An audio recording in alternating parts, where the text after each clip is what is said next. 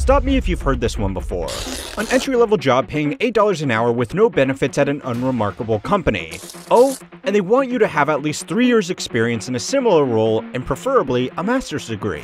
Why the f are entry-level jobs not entry-level anymore? The latest jobs report found widespread hiring. One man's quest to find a job is raising questions about the labor shortage right now. He says he applied to more than 60 entry-level positions. Particularly strong in hospitality, leisure, and healthcare. We have created more jobs in 2 years than any presidential term. Searching for a job is a difficult and time-consuming task.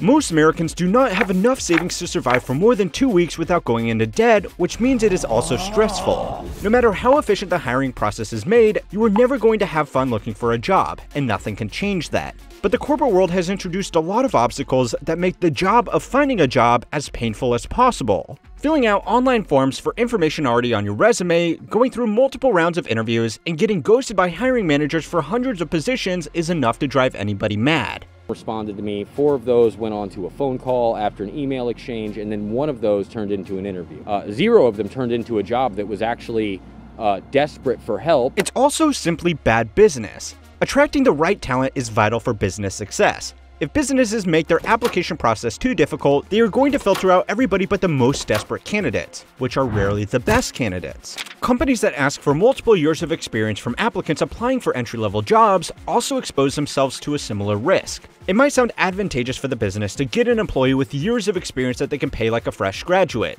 but company management frequently overlooks the reason that these applicants are looking for entry-level jobs in a field they have been working in for years, and it's that they are not that good at their job and they need to keep moving companies before their poor performance catches up with them.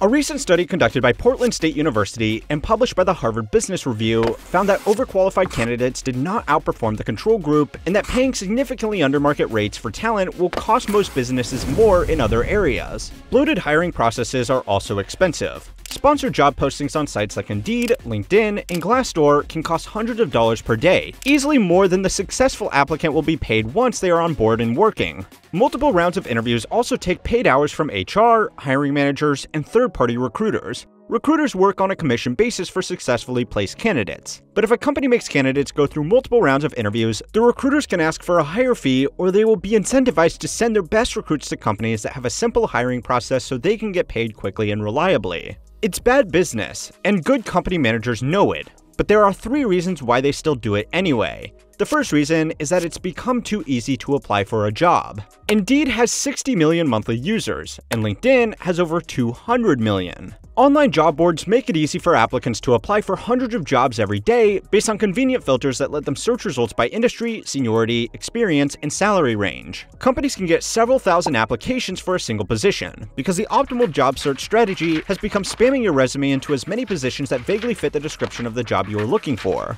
Companies have attempted to adapt to this by having landing pages where users can fill in their details into the company's own database by manually completing an online form. These forms typically ask for information that should be included on any good resume, but it enters it in a way that can be read by a computer instead of being read by a hiring manager, saving them the time of manually going through thousands of applications by hand to find the attributes they are looking for in a candidate. The backend of these forms will enable the hiring manager to search through the candidates by a similar set of filters that the candidates themselves use to find the job posting, evening the arms race between the volume of applications and the people that check those applications. You're quantifying human behavior, human expressions, human voices, turning that into data. We're now using artificial intelligence to help companies find the very best talent. Some companies have started using application tracking systems, or ATS, which use AI to scrape resumes for keywords to populate databases that can be filtered in the same way without requiring candidates to fill in a data entry form themselves.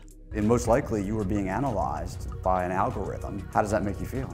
I feel like that would blindside me entirely. This practice has become so common that there are now AI tools like Getty, JobScan, and Rezi that check resumes against job posts and make sure that they are appealing to the AI system that check resumes before the hiring manager does. So, an AI will write a resume to satisfy another AI to stand out against thousands of other applications also written and checked by AI.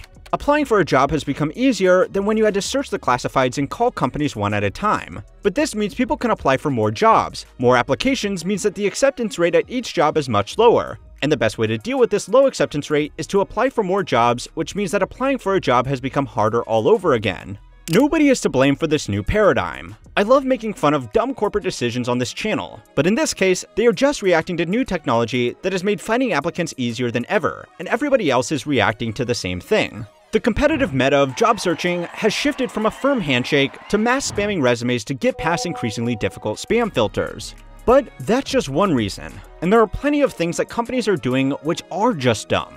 So it's time to learn how money works to find out why entry-level jobs all of a sudden require 3 years experience and how you can take advantage of this benefit for your own career.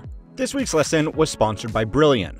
Competing for a job in today's environment may be harder than ever before, but if there's one thing that will set you apart from the others, it's what you know. Most employers want to see that you understand data analysis and have the ability to quickly interpret data and transpose it in ways that tell different stories. Fortunately, Brilliant has you covered. Their course on data analysis can help you prepare for your next gig so that you can stand out from the other applicants. Whether or not it's an item on your resume or useful for a case study for landing the job, Brilliant is here to help. Brilliant's approach promotes interactive learning, and they make it fun and easy. It doesn't feel like a dreadful school assignment, it feels like a game, but you're actually learning. Best of all, you can learn from anywhere on your phone, computer, or tablet. When I was taking this course, I was on the plane to visit my family for the 4th of July. Stand out from the other applicants, and use Brilliant to get that boost. To get Brilliant for free for 30 days, go to brilliant.org/howmoneyworks or click the link in the description, and the first 200 of you will get 20% off Brilliant's annual premium subscription.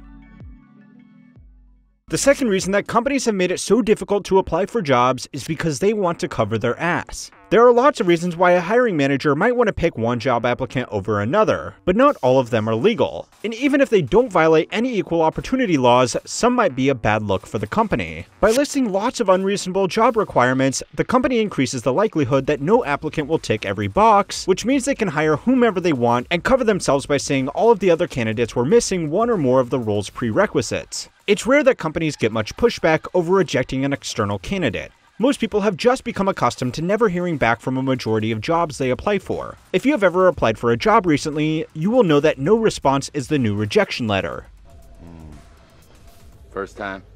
If companies do respond, they try to keep it as generic as possible, so that they do not expose themselves to any potential unfair hiring practice lawsuits, which makes the long list of job requirements redundant. Where these do help companies, though, is in rejecting internal hires. According to a study by Cornell University, internal hires outperformed outside hires, but only because they are more familiar with the business from day one, requiring less training to get into a new role, and because they were more likely to stay in a job longer than the outside hire. A similar study by McKinsey Consulting found that a strong culture of internal promotions helped with staff retention and encouraged staff to work harder to qualify because they could see it paying off for them. The pandemic, a lot of companies are not flush financially, so they can't afford to hire a new person. Internal promotions are effective, but they are also more difficult than outside hires. If you get promoted or moved around within your company, then someone else needs to be hired to fill your role. And if someone gets promoted to fill your role, then HR has to fill 3 positions instead of just 1, which is expensive, difficult, and triples the chance that someone won't be able to perform their new job.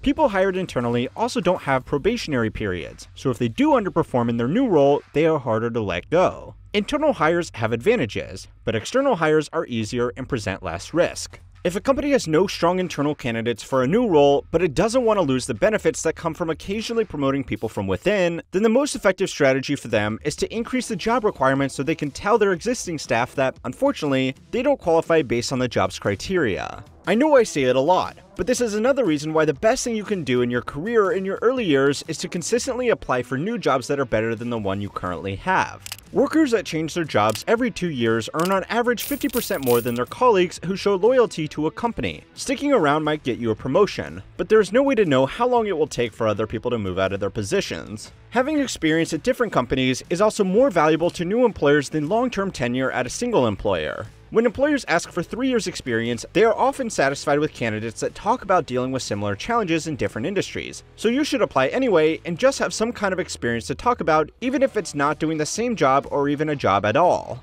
And that's the third reason why employers make job requirements that are so out of touch with the job they are offering. They want to see how applicants deal with the challenge. There is an old saying in business that even if you are not in sales, you are in sales. Most people do not have jobs that require cold calling a list of leads to generate revenue, but those soft skills are still important in every job. Dealing with difficult customers, difficult coworkers, being able to present a strong argument, or simply showing empathy for a client's needs are all skills that can be demonstrated by an applicant when they are questioned about a shortcoming of their qualifications against the job requirements. If you're in a job interview and can provide a strong response to a question like this that eases the interviewer's concerns without disregarding them, you will probably end up doing better than someone who didn't even have that experience gap. If you can deal with an interviewer's concerns, then you have clearly demonstrated that you can deal with the other challenges as they are presented to you, a skill that is worth more than anything you can write down on a resume. And that's the fourth reason. Some managers do know what makes a good hire, but most don't. People are promoted into management positions based off having experience in a subordinate role. Managers are therefore naturally inclined to believe that when it comes to hiring someone, more experience is more better. It's a reasonable assumption that someone that has practice in a role should be better than someone with no practice. In fact, I said it at the beginning of this video and you probably just accepted it. But corporate roles in non-technical fields change so rapidly today that the benefit is negligible. A 30-year-old study conducted by the Internal Congress of Applied Psychology in Madrid found no strong correlation between experience and job performance. Since this study was published, follow-up studies including a publication from the Harvard Business Review in 2019 found the same thing. Most corporate managers do not read journal articles about statistical correlations between hiring parameters and job performance. Most go off their own experience, which is the value of experience. They do the same for other job requirements because the safest move for them is to find a candidate that ticks the most boxes. Experience can help a business, but so can new ideas. And neither is more valuable than the other. In fact, if it wasn't for an enthusiastically inexperienced employee, Nintendo might still be a taxi company and proprietor of a love hotel. I'm not kidding. Go and watch my video over on how history works to learn about the really weird 130-year history of Nintendo, and remember, if you want to get these videos a day early and read high-quality articles that will never be made into videos, go and subscribe to my newsletter Compounded Daily to keep on learning how money works.